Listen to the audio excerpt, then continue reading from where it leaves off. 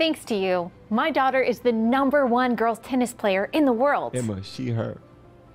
Oh my gracious. I don't know if y'all have seen the video already that we've done. To go to LFRFamily.com up here. Ask me about the Bang Bang Tea. Hi, I'm the spokesperson for the Democratic Party. You see how she turned around on cue? Hi. That part right there is, I can't believe that people still buy into that stuff so much that they do it. The reason why she's doing it on the video is because it works. Hi. Like that part right there, why does this work? To show that somebody's presidential. They do this all the time. I'm the spokesperson for the Democratic Party, and I'm here to tell you why you need to vote blue this November. It's been a crazy few years, and after getting that former guy out of office through totally legitimate means, we've finally been able to get some work done for the American people. Led by our vivacious president, the country is better off than it was before. Sure, you can't afford to feed your family, but let's take a step back and look at the big picture. The first priority. Let's take a step back and look at the big picture.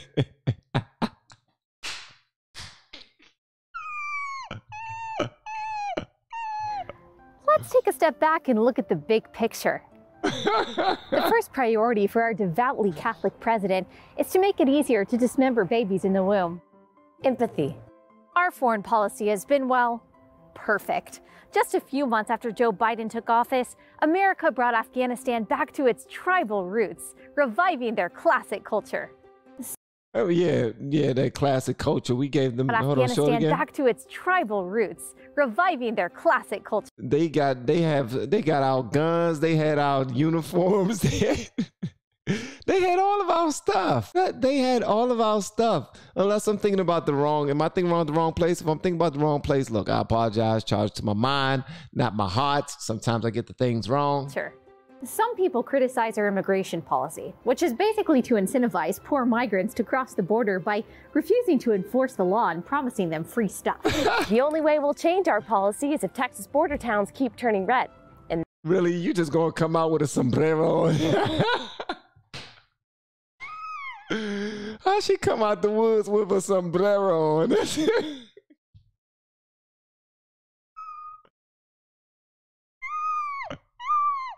Hold on, y'all missed that part. Free stuff. The only way we'll change our policy is if Texas border towns keep turning red.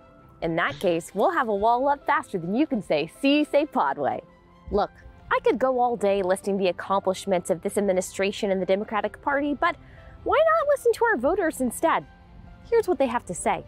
Not being able to afford to eat out, go on vacation, or pay our electricity bills has really brought our family together. Yeah, I missed it. The lady's name is Olivia, and it had her pronouns she, her. Literally, we had to move from our 4-bedroom house to a studio apartment. Thank you, Joe.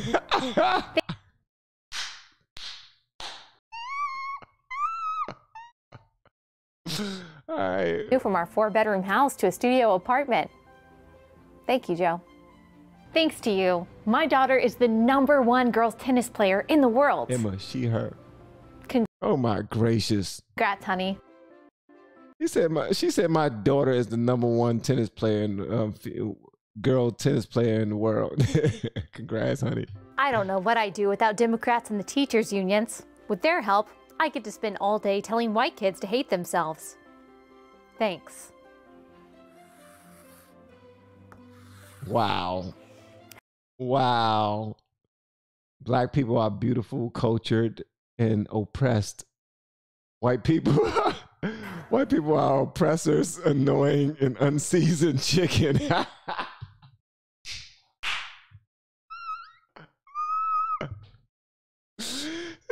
But white people are oppressors, annoying, and unseasoned chicken. Democrats' COVID policies forced me to shut down, and honestly, it's fine. It's great. It's great. I'm great. I'm doing well. Things are really good. It's better this way, actually. I'm fine. I'm fine. I'm so glad Joe Biden forced me to get the vaccine. I was perfectly healthy, but I didn't want to lose my job. Thanks, Joe. Oh, wow. You know you're wrong for that. You know you're wrong for that, Allie. You saw what she did? Democrats have been in charge of my city for decades, and while we don't have any jobs here anymore, I can't go out at night without the fear of being murdered, and our water is undrinkable. I still feel really good knowing that my vote helped my neighbor. Somehow. Thanks, California Democrats. Things are going great. You heard them. Democrats are helping real people. But most of all, we're defending democracy by sticking the FBI on our political opponents and sending the DOJ after parents who don't want their 7th graders to read porn at school. See, the Republican Party represents fascism, and the only way to win is to combine the powers of the government, big tech, and major corporations to censor and silence them.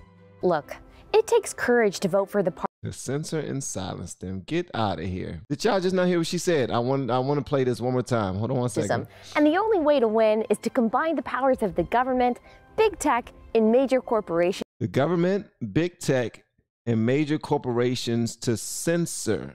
To censor and silence them. In silence. Yep, that's exactly what's happening, god dang it. Look, it takes courage to vote for the party that every celebrity and Instagram influencer is telling you to vote for. And while it looks like we have power simply because our ideology dominates all major corporations, big tech, Hollywood, academia, public education, the administrative and security states, the CDC, the NIH, not to mention the World Economic Forum and the UN, we're actually the underdog. Remember, the real enemy is Christian nationalism, which we won't define because we don't know what it is. Unity.